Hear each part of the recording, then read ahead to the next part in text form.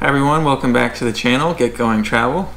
We hope our channel can help you reach your travel goals step by step. If you're new to our What About series, this series is all about the questions we had in preparing our move to Australia. In this series, we're going to be going over things like looking at visas, booking flights, and looking at things like medical insurance. So be sure to subscribe and follow along during our series. In today's video, we wanted to talk about visas. In planning this trip, we wanted to explore a lot of new places, but we also wanted to stop and spend a fair amount of time somewhere and explore the culture. This led us into looking at a lot of different visas that allowed us to live and earn money while we were living there to help fund our travel.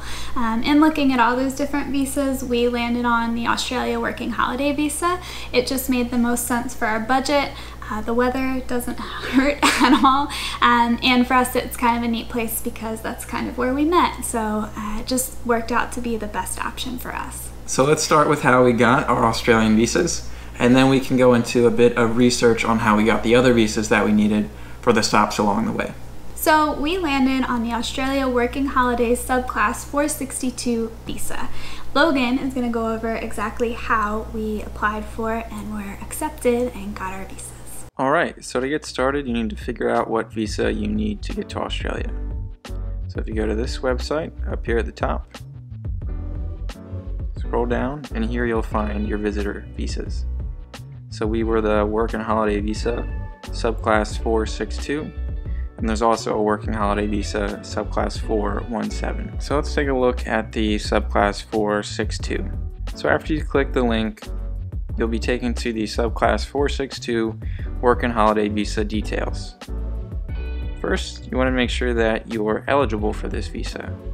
So scroll down and click Details. And this is for your first Work and Holiday Visa.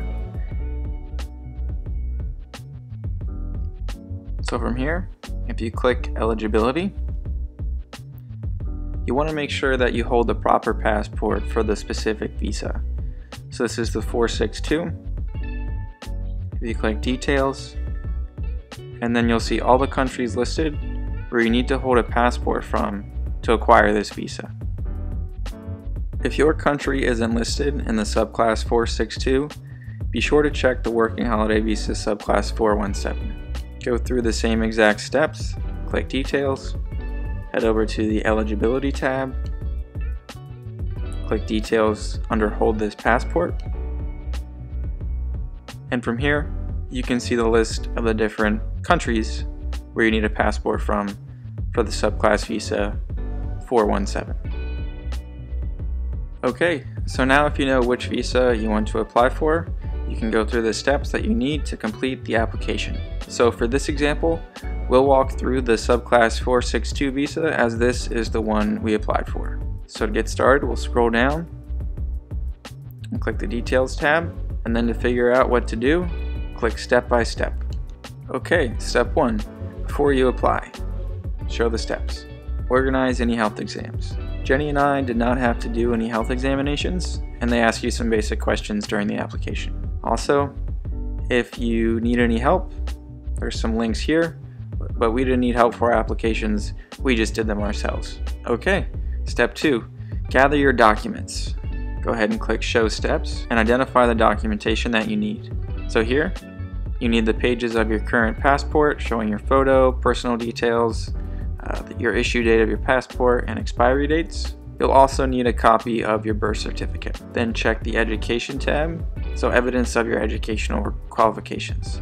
So what we did for our application was just basically take pictures of our bachelor's degrees and then posted it to our application. Make sure you check off the English language requirements. So we were passport holders of the US, so we didn't have to worry about that. See if you need any government support.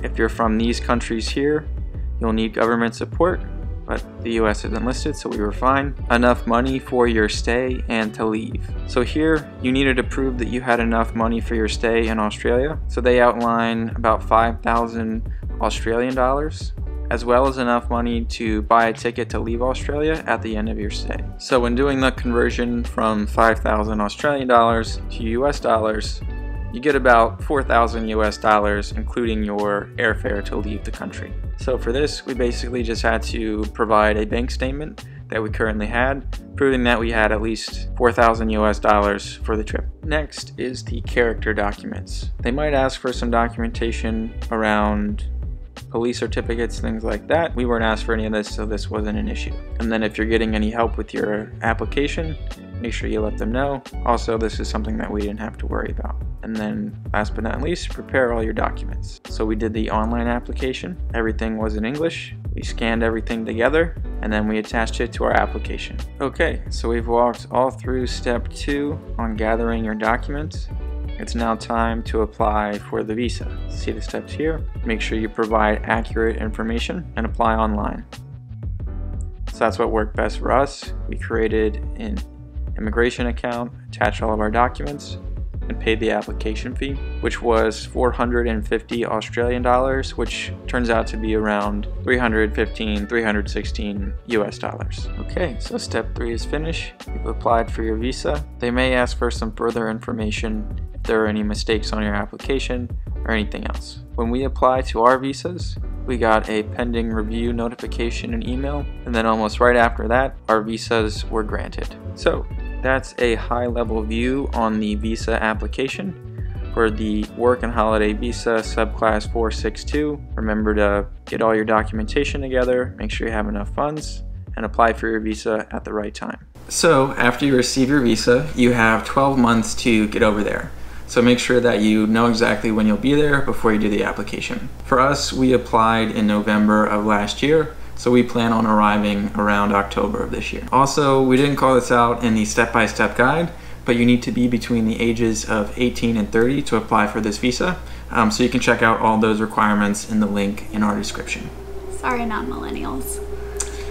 After completing the application process, Logan and I were accepted almost automatically. We got the pending approval and then we got the acceptance, so that was really exciting. So we ran over to the printers, printed out our visa, and then started researching and booking the rest of our travels. So we plan to enter Australia in October of 2019 and our visas will be valid for 1 year. We can come in and out of Australia as often as we'd like within that year, but we do have to leave by October of 2020. As you may have seen in our What About an Itinerary video, we are also traveling to 9 other countries on our way to Australia. To figure out if we needed a visa to enter each of the countries that we're visiting, we did what every good millennial does. We Googled it. After researching the visa requirements of each of the countries we would be traveling to, we were excited to find that we actually only needed visas for India and Vietnam. For the India visa application, we followed the helpful tips from the blog Hippie in Heels, and it was awesome. You can find the link for that blog in the description below. For our Vietnam application, we followed the steps from Lucky's blog at 1 Mile at a Time. It's one of my favorite points travel bloggers out there.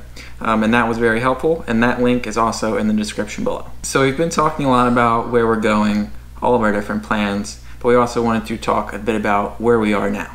Our next video in the What About series will be What About Our Current Residence, where we're going to talk about what we did with our apartment and all of our stuff. Make sure to subscribe and get notified when that video is posted. Goodbye.